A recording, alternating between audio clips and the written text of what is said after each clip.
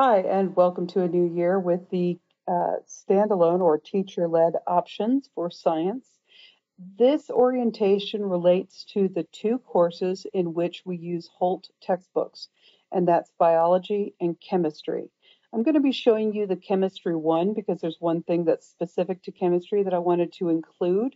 But for biology, you can follow along with pretty much everything is the same.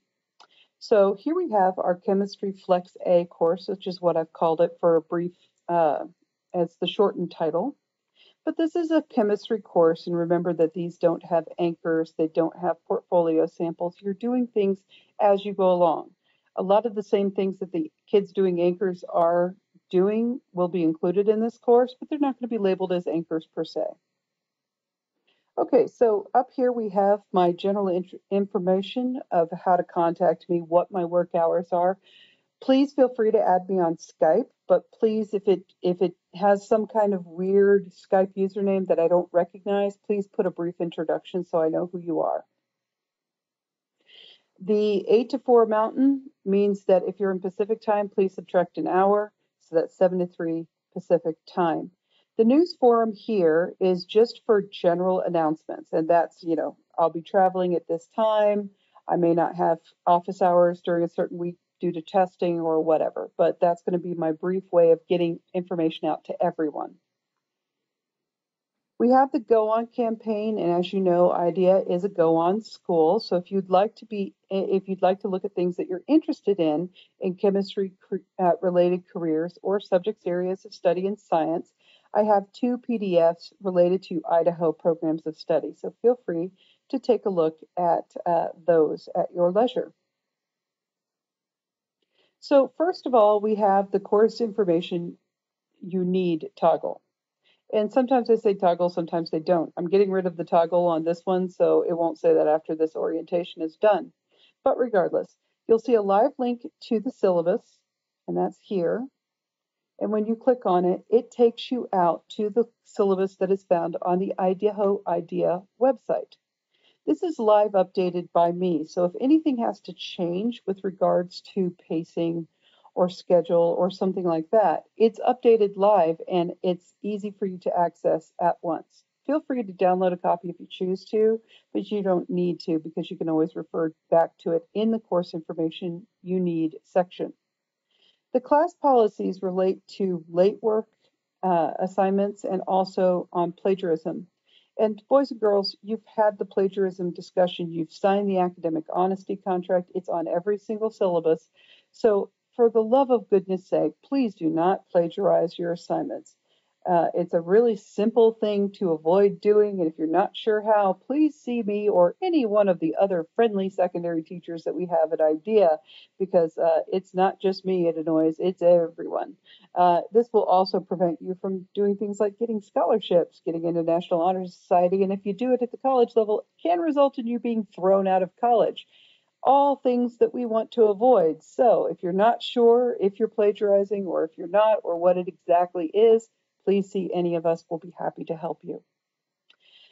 There's a link also to the PhET simulations. These will be a generalized PhET simulations. PhET is for physics and simulations, but it's expanded since then. And PhET simulations will be mostly used in chemistry, although a little bit in biology. And those will be direct to you, and we will be incorporating them in some of our assignments. So just so you know what that is, it comes out of the University of Colorado. Now, I will also place a book link into the place where you can get your book. But if you aren't sure, I'm going to show you how to get there now. It's myhrw.com, my.hrw.com, and you just simply log in. And if you have more than one Holt textbook, it will show up in your My Subscriptions. Now, for the science Holt book-based classes, biology and chemistry specifically, the only thing you're going to be using on the hrw.com site is the book. Anything else that relates to the book, I have downloaded just to ensure that you have access to them. Even if the HRW site has, a mental breakdown and it stops working, you'll still be able to get to it in Moodle. So you'll just click on your online textbook, and it's got all of the pages, and you'll just go from there. So you're just going to read your ebook right there, and you can go to the page numbers once you're there just by typing in the page number and clicking the word go. So it will tell you what you need to read. And that brings me to the next section. Chemistry with Reitler. Now, this is specific to chemistry students. Biology students, you have a different time. But chemistry with Reitler, chemistry students, you're going to want to attend. Because one, I'm going to do a brief mini lesson on something that we're going to be covering that week, especially on how to do certain problems. And it will be very brief. It'll be like 10 minutes. But those how to do certain problems are going to save your bacon so many times. So make sure you're attending, if at all possible. I will not be recording these sessions, so keep that in mind because I can't go pull them back up. You need to attend live if at all possible. And for those of you taking dual credit classes online, I've tried to schedule around those online times so that it doesn't conflict this week. So they will, or during the week, there will be Mondays and Wednesdays from 3 to 4 Mountain or 2 to 3 Pacific. So as you can tell, we're not going to go late because that's when I'm done for the day. So please make sure that you're attending live. This will be through Blue Jeans, which is an online web conferencing program. And this link will take you out to the Blue Jeans link, and you just select which way you want to join in. Do you want to join by phone? Do you want to join by Skype? Do you want to join by your browser? What do you want to do? It gives you a lot of options. I highly recommend, though, turning off your video because I have fairly low bandwidth in my area.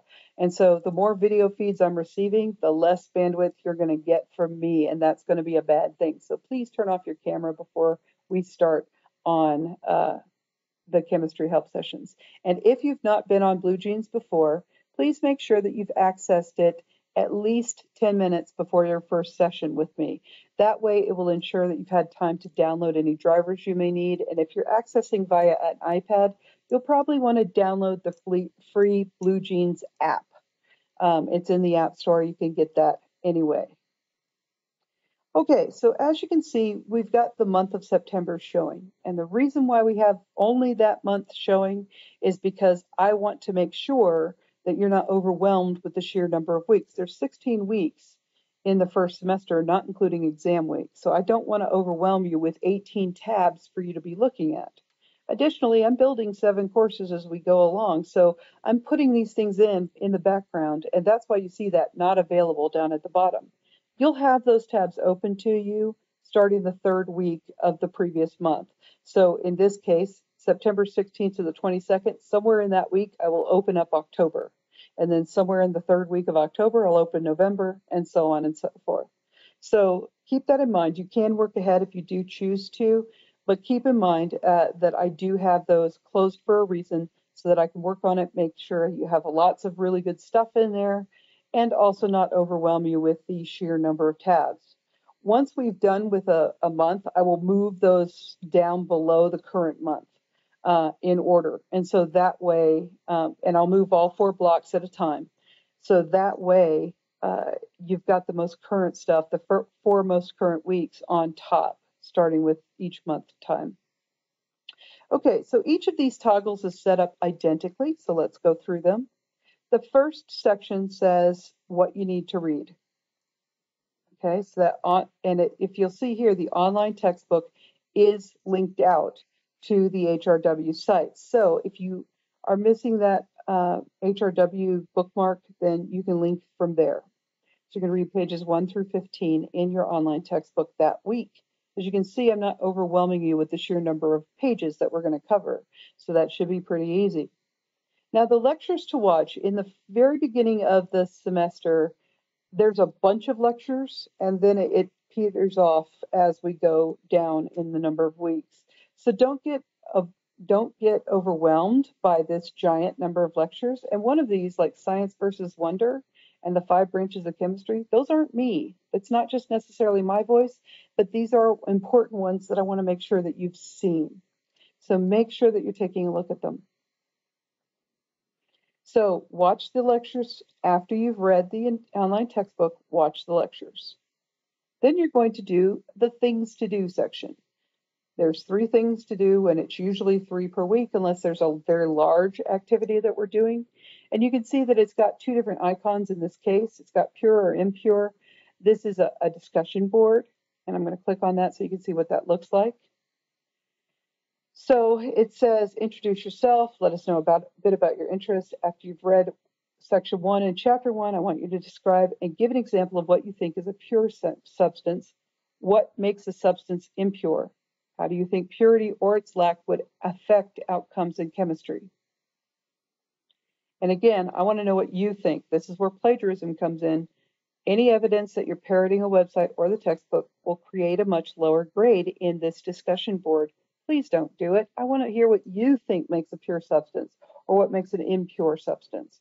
I don't care what the textbook writers think. They're the experts in the subject matter, but I want you to tell me what you think. Be sure to use the PIN method, and it's all highlighted in bold print. So it says you're going to respond to other students in this discussion by being positive, adding something to the discussion that is interesting, and asking a question that would be nice to know, and then add a rating of his or her post. The discussion board isn't a discussion unless you're responding to questions that are asked of you. If you're just going in there, putting in your discussion board prompt, answering the prompts, and then you're responding to 3 other kids by saying, hey, nice job. First of all, if that's all you're saying, you're not going to get scored on that one. But if you're saying, hey, nice job, that's really cool. Oh, I heard about this article that did this, or whatever, however you're responding to it. And then you ask them something that you would think would be nice to know, they're going to be asking the same things of you. Answer them. Because if you're just going in there one day and you're putting all your stuff out there and you're responding to the other kids and that's all you do on that one day, then that's called trolling. That's not a discussion. So don't troll. Actually discuss, interact, because discussions are 2-way streets. You have to actually interact with one another. It's a personal pet peeve, but it's also something that's, just polite. So make sure that you're going back and forth. Okay, so that's the discussion board, and discussion boards run about every 2 weeks, and they're open for 2 weeks. These hand-in icons means that it's actually an assignment. So here's one on a virtual lab. And this one will actually start running inside the instructions, which is kind of nice. And you can download the worksheet right off the front page. Once you've done that, you're going to turn in the worksheet.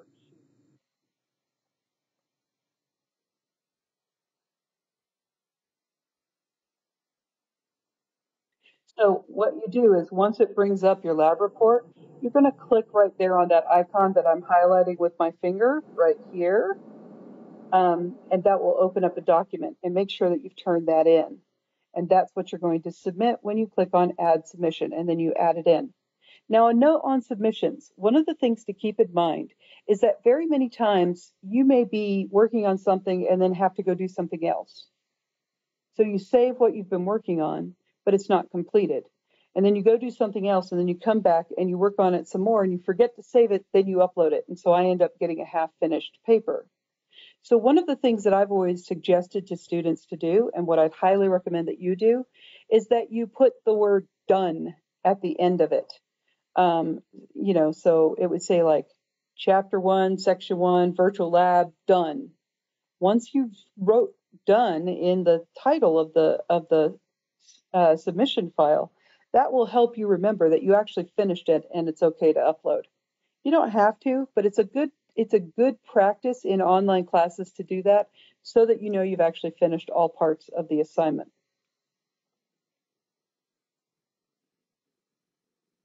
Okay, and then there's a fun stuff section. The fun stuff section is just quick little review games or little informational videos that are actually funny or entertaining that will help you review the material that we've covered that week. So it's not required. Anything from what to read all the way to the bottom of things to do is required, but the fun stuff is not required. It is simply fun stuff. So if you choose to do it, great. It will help you review. If you choose not to, that's fine too. And as you can see in the second week where the discussion board, you need to actually finish up your discussion board, and I'll put a reminder most of the time. And here's one of those PhET simulations. Now, the only thing that hasn't been included is this icon here with the check mark, and that's the test. The test will be in the chapter. It will randomly generate from the test bank, all things being equal, and it works right, then yay. And then, you'll just complete the test. Generally, tests have one attempt, but if they don't, they'll have two.